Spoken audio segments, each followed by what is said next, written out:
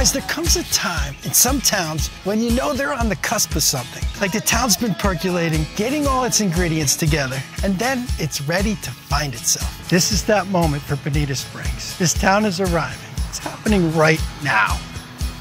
Here we go.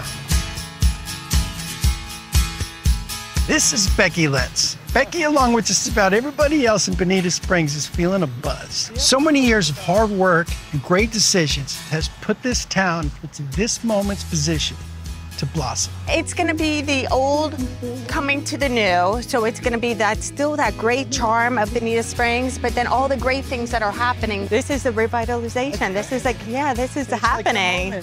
It's the moment. The excitement, you can feel it everywhere. Years and years of the township, the public sector, seeing the potential of the town and seeing it as their job to lay down a canvas so the private sector can swoop in and begin to create this town's character and spirit. Becky and I met with City Councilman Jesse Purdon to get his perspective. He said, okay, but this is a canvas.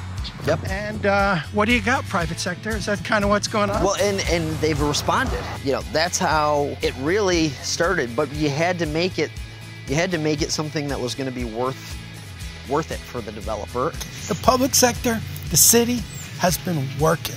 Investment after investment into the city, so the private sector would see this as a great place to invest. Some of the city's investments were, firstly, from the ground up the roads. They're beautiful. The bricks lay a stunning groundwork for all the beauty that's here and what's yet to come. The medians and infrastructure also thought out, beautifully designed and maintained. There are no wires. No unsightly electrical wires, no telephone wires. And they preserved all the charm they possibly could by preserving the historic buildings wherever possible. And they're cleaning the water. So 90% of the harmful nutrients that reach Bonita through the Imperial River, the town of Bonita removes those nutrients so the water runs clean through their town and beyond. Look at this.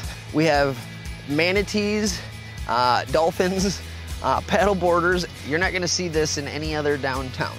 The money's pouring in, the ideas are pouring in, it's all so exciting. And what's evolving is Bonita's very own vibe. All this existing charm, combined with all these new inspired elements, is starting to give you the idea of how fun this vibe is going to be. Here's a few projects happening right now that'll give you an idea of where this vibe is headed. Starting with a rooftop bar / food truck park. This is going to be the rooftop bar. There's 8 food trucks, and they're going to rotate. And there's going to be 2 stories of bar area where you can sit, have drinks. You get your food, you come up here, you have your drinks. Then there's the Sugarshack.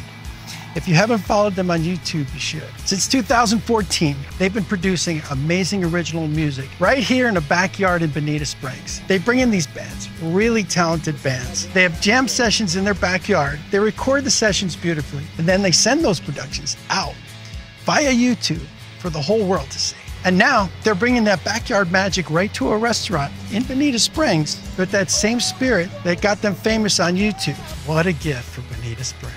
It's going to be amazing. It's going to be live music and a restaurant. So you know how everybody's enjoying Riverside Park right now? It's going to be music throughout here. And all these people are going to be sitting out and actually enjoying good food and live music. And then there's this.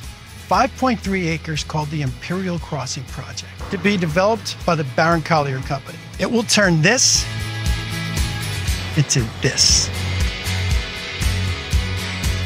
People who haven't been here in 10 years are gonna be shocked when they finally get to come see it. We are gonna have a large focus on the aesthetics of the Imperial, places for people to gather around the water, really kind of bringing us back into the focus of Imperial really being the heart of our downtown. So instead of it being like a dilapidated park with a seawall that's broken over there, this entire thing is gonna be taken care of by the best developer in the state. $50 million spent so the private sector could come in and do its thing. All the new vibe being added to Bonita's already existing charm. It's gonna allow us to mature and develop into the powerhouse of Southwest Florida. Finally, like everybody was waiting for this to happen, and now it's finally happening. We've been talking about it forever, and it was time to do it. Watch out, it's gonna be fun. It's actually happening. We'll see you next week.